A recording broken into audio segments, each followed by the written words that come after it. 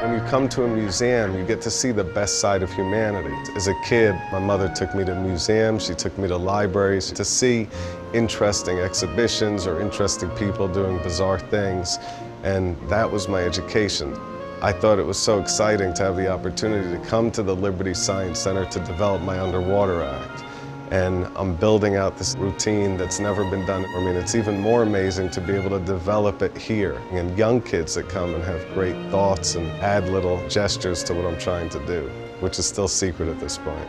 Putting science together with magic plus endurance seems to make everything more interesting. For me, it takes away from just the illusion of it. When you're doing things that are real that seem impossible, that's a different kind of magic. It's more self-gratifying. Magic is such an amazing field to be in because it combines logic and math and science, and being in a place like this, in a museum where you get to interact with things and see things, really inspires me to come up with new ideas.